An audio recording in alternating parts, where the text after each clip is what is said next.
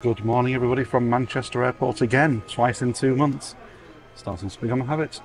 So this is Terminal 3, a very quiet Terminal 3, and as I've kind of seen this morning, it's pretty much exclusively Ryanair these days, with the odd BA flight and Loganair thrown in for good measure. So I've kind of given up with Priority Pass here. There is a Priority Pass lounge in each of the terminals here at Manchester, but they kind of look at you like you're a bit of a leper these days if you've got a Priority Pass at Manchester Airport. So I really have given up with it now. So I'm just in a place called Trattoria Milano for breakfast at a whopping £17, including a glass of orange. So I'll show you that in a moment. So yeah, very quiet terminal. Ryanair, pretty much, with some BA and Loganair, as I say. And I should tell you where I'm going today, of course. So today is travel day, very exciting. Another travel day down to the Canary Islands, again, where else?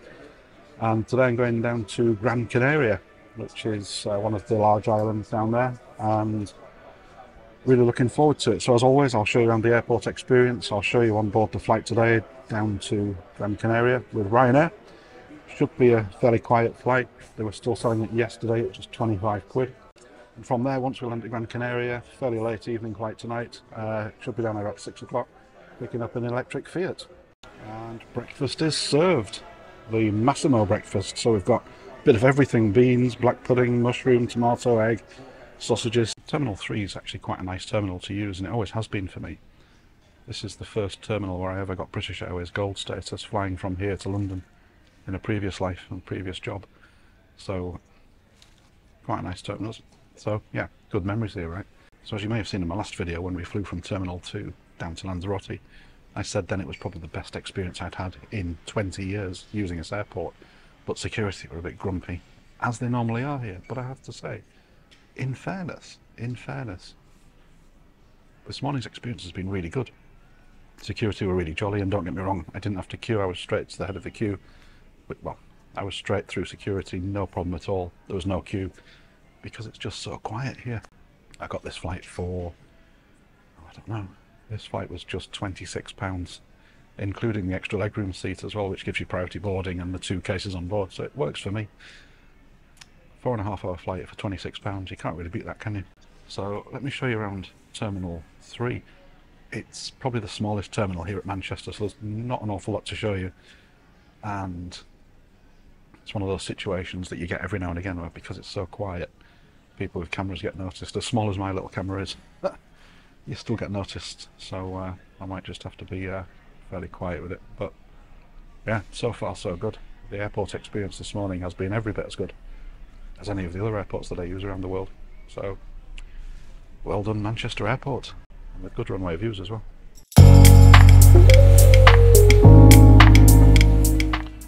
Literally the only thing I've paid extra for this morning has been the breakfast so far, and with such a cheap flight and such a quiet, easy terminal to use, oh, you just can't knock it, can you?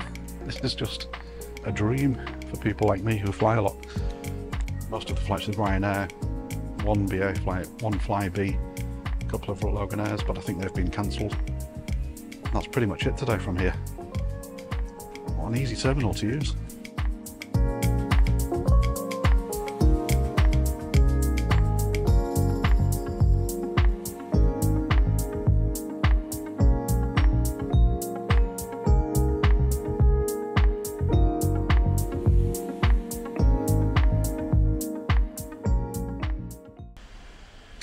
So that's our aircraft there, just arrived on stand, a Boeing 737-800 with Ryanair.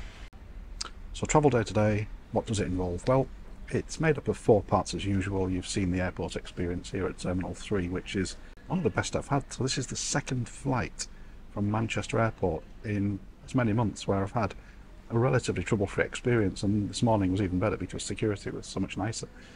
All in all, I've got nothing to complain about, which is unusual for me here at Manchester, as you know if you've seen my previous videos, but let's not complain, let's not find any problems, let's just hope we get on board and get away as soon as we can.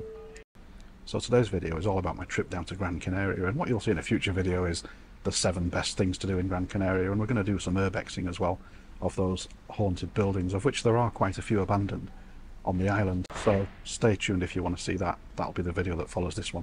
So back to today, it's a video of 4 parts. You've seen the airport, we'll see the flight on board. I'll tell you a bit more about that once we get on board. Part 3 will be picking up the hire car, and something that isn't that well represented on YouTube at the moment is, can you actually use an electric car in the Canary Islands? Because there are some pros and cons, and I'll go into that when we pick the car up later, and I'll show you around the car when we get it. I got it for a really good price at CICAR, who are not sponsoring this video. And the fourth part is arriving at my hotel, and again, got a really good deal on the hotel. It's a duplex suite, so we've got, in layman's terms, an upstairs and a downstairs, which will be ideal for when I watch The Apprentice tomorrow night. So the duplex suite which I've got tonight at the hotel, and I'll show you when we get there, which will be the final part of this video on travel day, is a duplex suite, and I got it for I think about £90, or the equivalent of £90 a night. Never stayed here before. It's in Maspalomas, which is one of the resorts I really like staying at in Gran Canaria, and again I'll show you around that resort in the next video. But really excited, really good to be back in the air as always. I haven't been able to travel as much, and if I remember to, I'll tell you a bit more about why that is once we get up in the air. And the other benefit this time of the year, which I'm really hoping for, because it's a really nice day down in Gran Canaria, it's about 5 degrees above zero here at the moment in Manchester. Down in Gran Canaria it's going to hit a high of about 23, 24 degrees Celsius at about 5 o'clock this afternoon, which is about an hour before this lands. So I'm hoping we'll get some fairly good shots, some good video just as the sun's starting to drop.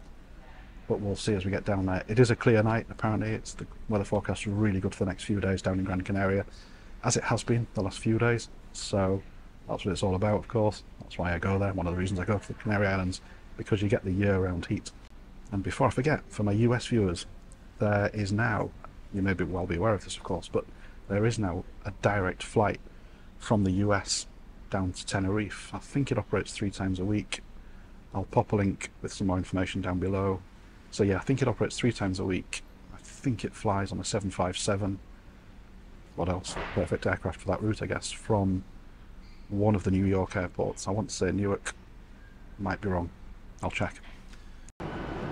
So, welcome back to Ryanair 737-800. I'm not even sure if you can hear my voice. Hopefully you can. It's very noisy compared to the Airbus 321 that we flew on with Jet2 down to Lanzarote a few weeks ago. That said, I am a lot closer to the engines, which probably explains it. So, as always, a meal review on board the low-cost airlines. So you'll remember with Jet2, you can buy any one of, I think, 8 or 10 main courses in advance, so you're guaranteed to get what you want. With Ryanair, it's slightly different.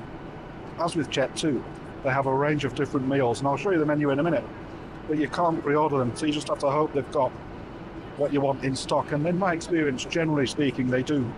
So today I've gone with the bolognese pasta, a meat dish with packets of Pringles and a beer, and that cost €12.99. So very, very slightly more expensive than Jet2. The Jet2 main meals I think cost £10. But the difference is, with this one, you're getting an alcoholic drink. So if you go for a standard soft drink like a Sprite or a Coke, that's going to cost you a similar amount, actually cheaper, because on Ryanair they charge you in euro, so it's £9.99. And the other difference is that on Ryanair they take Amex, which is quite good because I collect the Amex points. On Jet2 it's Visa and MasterCard. Just handy to know, I guess. But so far, a very, very happy flight. So as with those Muller yogurt type things, they come heated, obviously, you don't have to do that yourself. But you get the bolognese sauce here, you get a little pot, the pasta here, and you just tip the bolognese over and mix it up and eat it. And actually I have to say, it's quite nice, for airline food, especially low-cost airline food. It's not silver service, it's not fine dining, but it does the job, and it's not stupidly priced. So, with lunch service tidied away, let me tell you a bit more about today's flight. So as I said at the start, normally on this route I would have flown with Jet2, because I like Jet2, I like their Airbus A321s, for the simple reason that they've got, on certain parts of the aircraft, just 2 seats near the emergency exit instead of the usual 3. So it's just less crowded. When I'm travelling on my own, it's very rare somebody wants to sit next to me. Don't take offence, of course. But today's flight is on one of Ryanair's older 737-800s. And a quick tip for you is, if you look on Google Flights, it'll tell you which aircraft type is on your route So I don't think Ryanair tells you when you book it, and Jet2 certainly don't. So if you have a look on Google Flights, it'll tell you whether, not just whether it's a 737 or a 757 or whatever, A321, whatever it is. It'll also tell you what type it is, and that's critical here with Ryanair, because they also now operate the 737 MAX. Now, I've yet to fly on a MAX. I've got one booked, and I'll bring you a review later in the first quarter of 2023. But a key benefit of the 737 MAX, just like the 321 Airbus, is they also have those 2 seats instead of the 3 over the emergency exit. It's a bit further back on the MAX, but if you book Ryanair, and if you look at row 28, which is the seat that I've booked that I'll bring you the review for, there's only 2 seats either side of the aisle. So again, less crowded, you've got less people sat next to you, and 99% of the time I'm flying on my own somewhere. So on today's flight, I got this emergency exit row seat in row 17. And as you can see, I've got nobody sat next to me. So today's flight cost a base fare of £25, but actually came to 65 because, as with Ryanair, you can literally pay for anything you want. If you want to fly for 25 quid, you can do that, but you're not going to get an assigned seat as I did. You're not going to get an emergency exit seat, which is what I paid extra for. You're not going to get the meal, again, that's extra. Plus I also paid for priority boarding. Not particularly for priority boarding in itself, but because with priority boarding, you can bring 2 cases on board, like with EasyJet. And that's key for me, because obviously doing this sort of stuff, I've got loads of camera equipment with me, which just never fits into one bag. But, you know, for the 4 or 5 days I'm down in the Canaries on this trip, if you wanted to do it for £24.99, you could absolutely do that. You could absolutely just pay your £25, pack all of your clothes into a rucksack.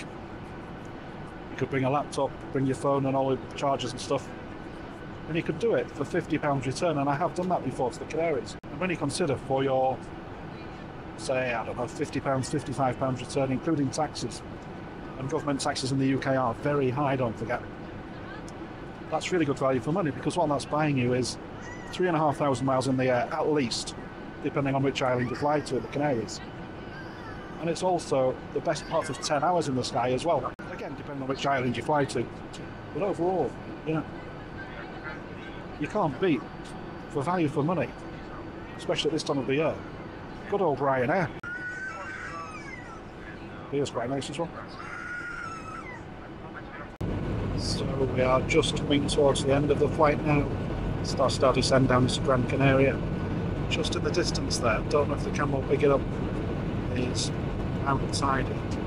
And if I could just take a moment to say a huge thanks to my Patreon supporters, such as James, Joe and Kieran, who helped me to bring these videos to you month in, month out. In particular, and timely with that new 757 flight direct from Newark, we welcome Joshua Bedell. Joshua, thanks for your support and enjoy the video.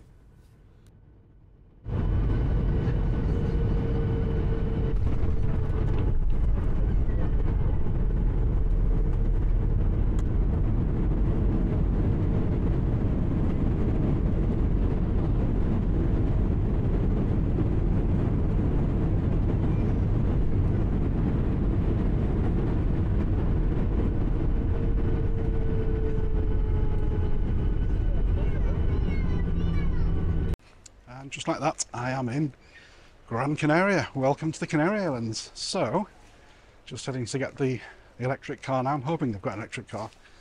They don't have many of them, but that's what I've booked, so we'll see. And I'll let you know. I'll be right back. Alright, so that was really simple, just literally 5 minutes since I last spoke to you. And we have the car, just need to go and get it from the usual place. And it is a Fiat 500 electric. And we'll see what it's like. There's a reason why I specifically wanted the electric car. And, well, there's a few reasons actually.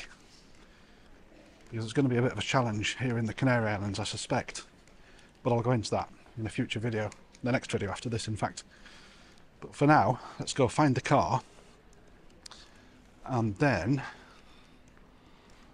it's this way, isn't it? Let's go find the car, the Fiat 500 electric, and then I'll show you the hotel. Hopefully they've got a room for me. Right, couldn't remember there for a moment where CICAR was. Right, we have the keys for the car, and I think she gave me this as well, which I think is a fuel card. So I don't think you pay to charge when you hire from CICAR as part of the electric deal. You just, I don't know, I might be really wrong about that, but I'm sure somebody told me that. Anyway, let's try and find the car. Right, so we're looking for a Fiat 500, registration 8766, which is in D14, she said. D14. What's the registration? 8766. What colour is it? Celestial blue. That sounds rather groovy, doesn't it? Let's press the button, see if it's going to find it. Oh, it's here. Here it is. This is the Celestial Blue Fiat 500. So it should be unlocked. There we go. There's all the charging cables. So this is either, this experiment's going to go really well or it's going to go really wrong. But yeah, let me get the cases in and I'll show you around. It's not a very big boot, is it? Right. Having said it's not a very big boot, it got both of my cases in, which is decent enough, I suppose, but there is just me on this trip. So let's have a look around. So just a two-door, 100% electric.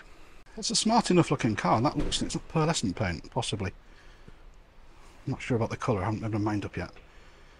I'm saying it's two-door. Do you think these must open as well, surely? Not sure about that. Anyway, we'll find out as we go in the next video after this, but for the time being, let me just show you. Let's just find the route to the hotel and we can get going.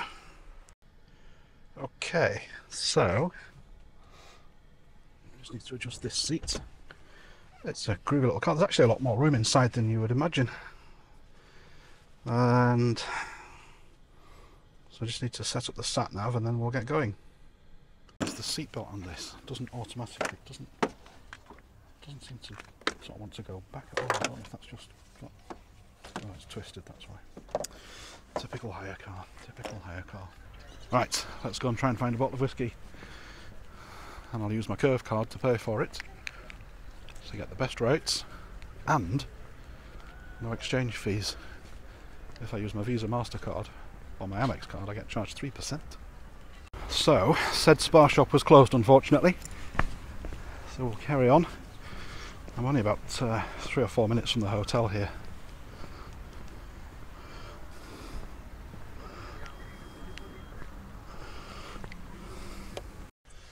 Right, okay, let's get going. Let's get to the hotel, which is, according to the sat nav, 1.6 miles away. How do we do this? Press brake pedal and press start button. Right. Oh, it plays you a jolly tune as well when you start it up. Right, okay, let's go. Need to get that aircon a bit higher, but then the problem is it's going to zap the battery. It already has. Right, so press D. There we go. Right, let's go. So before anybody asks, I've got the camera on a windscreen mount, so I am driving with two hands on the steering wheel, honestly. So yeah, great to be back down in the Canary Islands again. I was only here 4 weeks ago, but an opportunity came up to spend a few days down here in Gran Canaria and do a bit of filming, which I really enjoy, as you all know. And so far, travel day has gone smoothly, as it did last time. Take the second exit onto Calle del Campo Internacional. Okay, let's do that. So, everything's gone fine so far. You saw Manchester Airport, a really good experience, probably the best again I've had in a while. The flight with Ryanair, I know it's not everybody's cup of tea. I couldn't find fault with them, if I'm being honest. It was a very good flight, whole exit row to myself. And now picking up the car, I booked an electric car. That's exactly what they gave me, which is great, because this is one of the things I want to test here on Gran Canaria, and you'll see that in a later At the roundabout, take the second exit onto Calle del Campo Internacional. So we're just 1 mile away from the hotel. So what I'm going to do, I'm not going to try and find another shop for that whiskey. What I'm going to do is go check in, pop the camera back onto charge because the battery's just about dying now, and pop my shorts on and go out for a walk. Unfortunately, those electric bikes that you saw. At the roundabout, take the first exit onto Avenida de Turapera de Tui. Right, we're only a mile away now. And you can tell that we're in tourist land because we're about to enter Avenida de Tour Operador TUI. So the street is named after TUI, an airline that I flew on last year and didn't rate at all. 767 was nice though. So, yeah, where was I? So I'm going to go get my shorts on, put all my gear back onto charge because my batteries are literally flat. At the roundabout, take the second exit onto Avenida de Turapera de Tui. I've always talked when I don't need it to. But to be fair, I don't know where I'm going here because I've never stayed at this hotel, which, as I said, so where was I? So yeah, so the third part, just wait till we clear this roundabout, otherwise it's going to chirp again.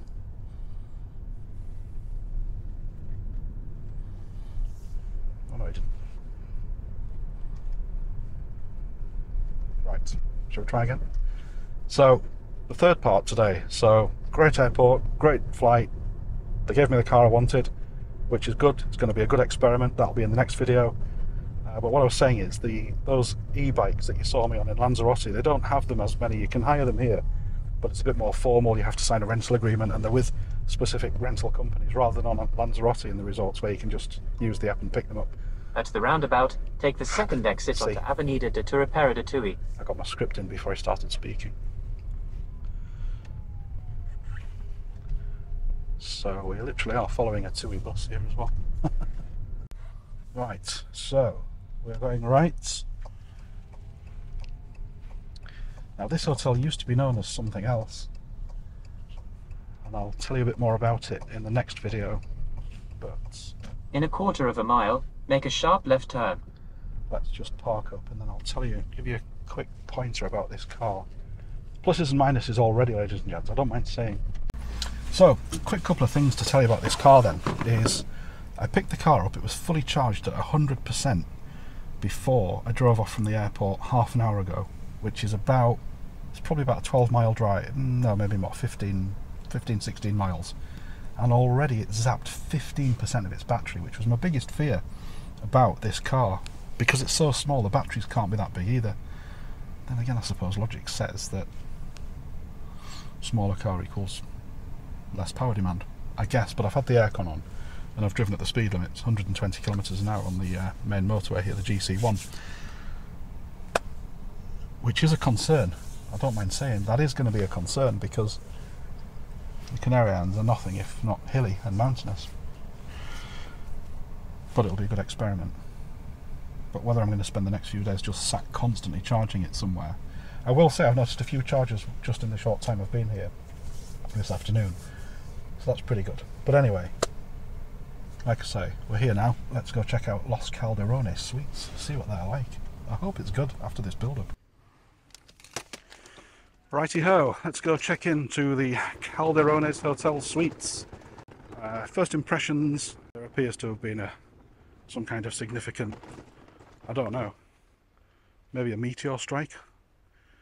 The car park could do with a bit of a tidy up. But nevertheless, I'm not sleeping in the car park, so, well, I don't think I am. In all fairness, actually, now you get to the entrance, it does look a bit smarter, I suppose. Let's go check in, see what it's like. So, first impressions seem pretty good, I have to say. I was given a welcome glass of cava, and the instructions to find the room were very clear. So we just need to head to 508, which is my room apparently. 507, 508, I presume this is me, I think so, let's just double check. 508. And so here we have the duplex room, which is really rather nice, I must say. So this is the lower level, where we've got the main television, and not much going on down here. This is an adjoining room if you want, but we don't want, so that's fine. And then over here we've just got just a little work desk, I guess, with the tea and coffee making facilities. And then let's take a wander upstairs to the sleeping area, and I think we've also got a balcony up here.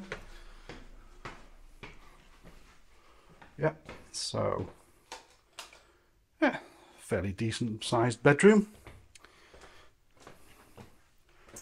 And then here, we put the light on.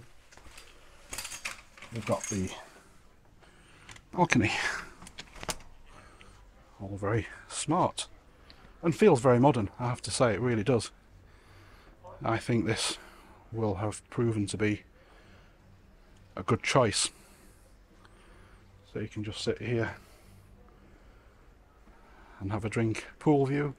I did try to get an external view, but it's very, very busy this week. There's the bar area there, so we might just go and pop and have some drinks in a little while. And then if you fancy watching The Apprentice in bed, you've got a bedroom television as well. So it all feels very modern, I have to say. And let's just take a quick look around the bathroom. So the usual, no bath, but a shower's fine because I'm not really a fan of baths anyway. So that really does conclude today's travel day video down to here in Gran Canaria from Manchester in Northern England. I hope you've enjoyed it. I certainly have. Everything has worked to plan, which isn't always the case. We saw a good experience at Manchester, great experience with Ryanair, which isn't unusual, and clearly picking up the Fiat 500 electric was a 5-minute job, as always, very convenient with CICAR. And finally, here at the Calderones Suites, it's fabulous. I really like it. First impressions are really good. So, as I said, that's the end of the video. If you've liked the video, don't forget to give it. If you've liked the video, please give me a thumbs up and a subscribe. And in a future video, in the next video in fact, what we'll do is we'll find out just how good that Fiat 500 is. But as we've seen today, it has been hard work. I've lost nearly, well, pretty much a whole day's filming because this car has had to sit on a charger. Well, this car's been on 5 chargers today in total. Exploring the 7 best things to see here on the fabulous island of Gran Canaria. That's it. Thanks for watching. Bye for now.